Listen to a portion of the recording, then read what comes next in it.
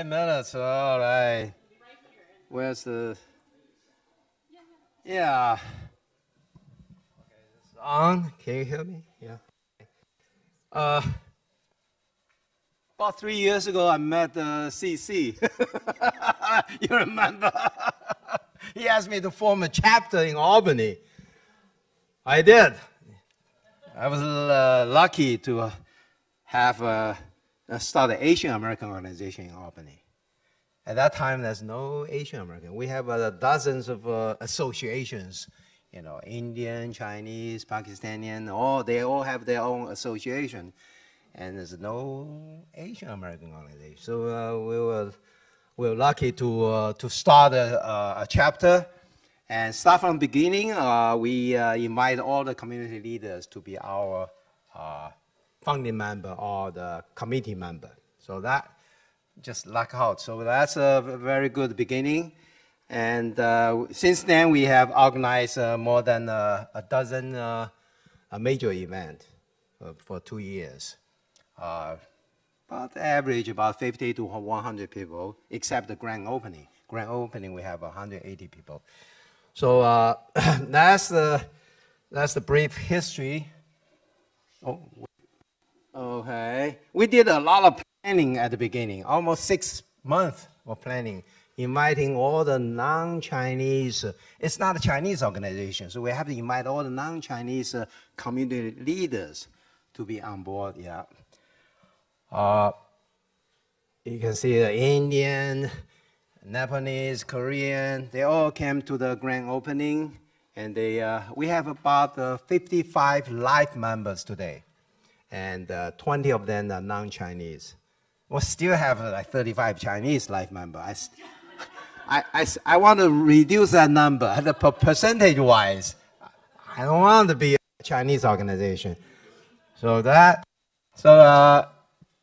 is the vehicle for forge unity. You know, don't start with a Chinese organization.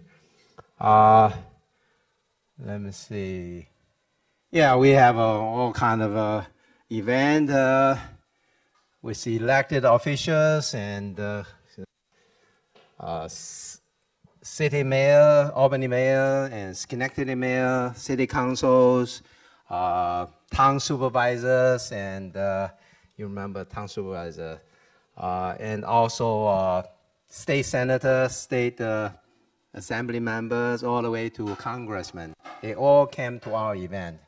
So that's a good vehicle to get connected. Right now, we're all on first name basis. You know, we make a phone call, they show up. So that's, and the other thing is, Ron Kim, the state assembly member, want to form a caucus in a state legislature. And he said, hey, Julie, I need you to support. Get the folks come over, because this day, only about a few days before the event, I quickly make phone calls and get all the people lining up, standing behind him. So that, because it's a media event, all the TV stations, all that. And the other thing is, oh, what happened? Yeah, we have our Paul Tanko, you know, that the congressman, very friendly. Whenever we need him, he show up. Because of that, and early this year, the state government want to have a state of the state speech asking the commissioner to represent the governor. So they contact us. They say, well, this is the only Asian American organization in the capital district. So we had a privilege. And through that, we get an internship program. I help you, you help me. So that's the situation. This is the commissioner. And we had, Republican Party 101, Democratic Party 101. We try to have by nonpartisan. So we invite them to educate our members. And most recently, the state commissioner of human rights contact us. They say, well, we want to have communication with the Asian community, so we quickly get people to listen to this. And we have internship programs, educational programs throughout the year. Again, internship program, very, very important to us. So, okay, that's, yeah, we have the voter registration training from APIA Vote.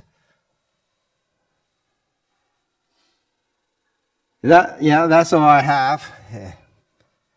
You know, thank you. Small chapter.